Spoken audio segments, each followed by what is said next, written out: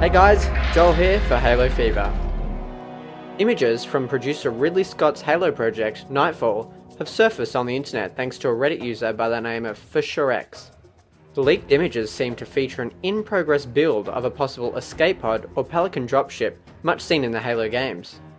While 343 nor Microsoft have confirmed the legitimacy of the images, to me they seem real or at least possible due to the Halo E3 announcement confirming that the production is underway.